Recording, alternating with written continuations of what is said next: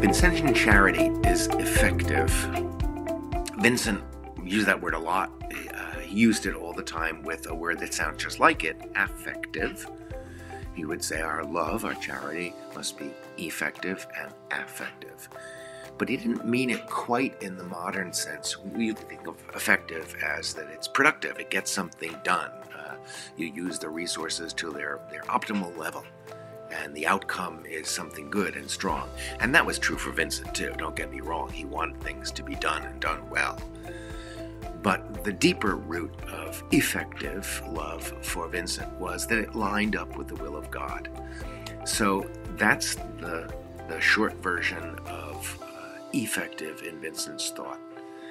It's asking the question, is this what God wants done?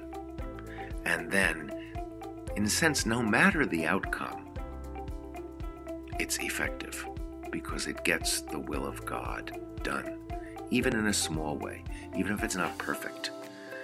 If it's optimal, that's terrific because Vincent wanted things to get done, but he only wanted to get done what God wanted. Effective charity. What God's will is being done. See you next week.